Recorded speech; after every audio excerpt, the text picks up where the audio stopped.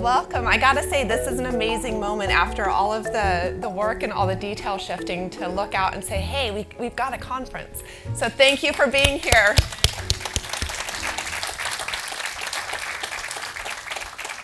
Heterodox Academy held its first annual conference 1 year ago, and I stood on this stage having just 2 weeks prior made a cross-country move with my 8-year-old in tow from Southern California to New York.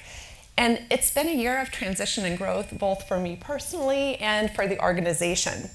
On the personal front, as a recovering academic, I've learned that I need to put vacation days on my own calendar, so I can no longer count on easy access to spring break, summer break, fall break, and winter break.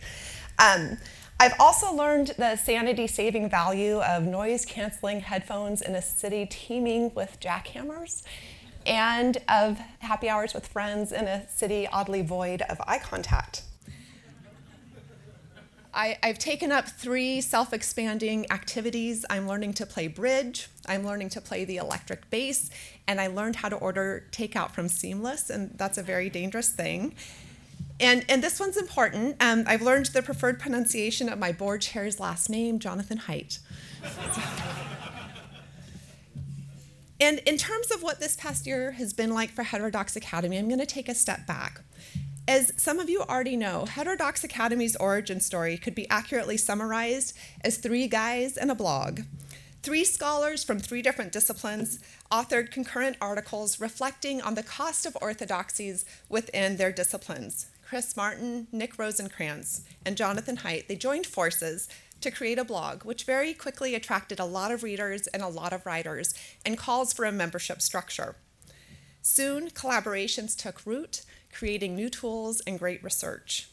And before long, a small staff was needed to actually steward projects and seize opportunities.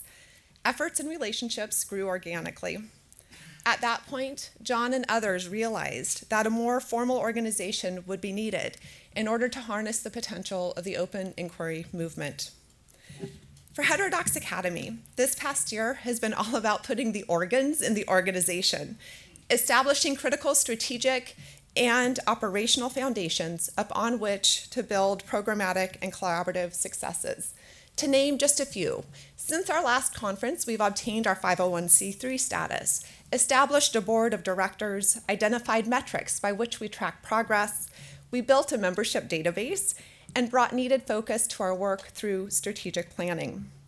What was once an energized vision has transformed into a passionately nonpartisan nonprofit organization, strategically built to achieve an urgent need, improving research and education in the Academy by increasing open inquiry, viewpoint diversity, and constructive disagreement. We aspire to create college classrooms and campuses that welcome diverse people who hold diverse viewpoints and that equip learners with the habits of both heart and mind to engage with that diversity to gain a deeper understanding of the human condition, our cultural world, our social world, our aesthetic world. We see an academy eager to welcome professors and students and speakers who approach problems and questions from a range of different viewpoints, explicitly valuing the role such diversity plays in advancing the pursuit of knowledge, discovery, growth, and innovation. Rather than merely tolerating that someone sees the world differently than we do, we want to be curious. We want to lean into that, knowing that all of us are situated knowers, all knowledge is situated, and that only together, by holding up these objects of inquiry, whatever they might be, and twisting them and turning them together, can we really understand the nuance of those things. To achieve these ends, we engage in 4 types of work. First, we increase public awareness to elevate the importance of these issues on campus. During the first 3 quarters of this fiscal year, we published 34 essays on our blog, attracted approximately 37,000 visitors to our website each month, produced 24 episodes of the Half Hour of Heterodoxy podcast, collected benchmark data from 2 national samples of students currently enrolled at 4-year colleges, and we became host to the Gallup Night data about free expression on campus. Over the coming weeks, look for the release of reports about these benchmark data and the launch of a great graphic user interface that will allow visitors to quickly and seamlessly explore patterns in the Gallup Night data. Our second type of work is that we develop tools and resources that professors, administrators, and others can deploy within their local context, both to assess and to improve the climate for expression.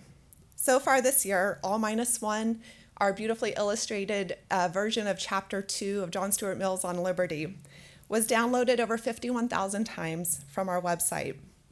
The campus expression survey was administered on at least 11 campuses, and I personally interviewed 22 college presidents as part of a listening tour to understand the challenges they face in the open inquiry space and what they need from HXA to create local change. What are they asking for? Best practices, metrics, interventions. Thanks to a $2.8 million grant from the Templeton Foundation, Heterodox Academy will be able to create these things over the coming years. We're also going to need some really stellar researchers on the staff, so let me know if you're on the job market. Our third bit of work is that we publicly recognize institutions that make progress on these matters. For example, tonight we'll be awarding Claremont McKenna College with our Institutional Excellence Award.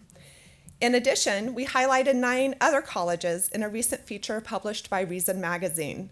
These schools provide models, really visible pathways for others looking to reclaim open inquiry as a cornerstone of the Academy. And again, thanks to the Templeton Grant, next year we will launch the HXA Distinguished Academy Initiative. Like a LEED certification for energy-wise buildings, this accolade will signal to the world that a given college has provided concrete, direct evidence that it has in place the philosophies, the policies, and the practices necessary to create a positive environment for expression and constructive engagement across lines of difference. Finally, we cultivate communities of practice among teachers, researchers, and administrators. To this end, we added on average 43 new members each month to our member roster, which now exceeds 3,200 people who represent many different disciplines, institution types, countries, demographics, and political commitments.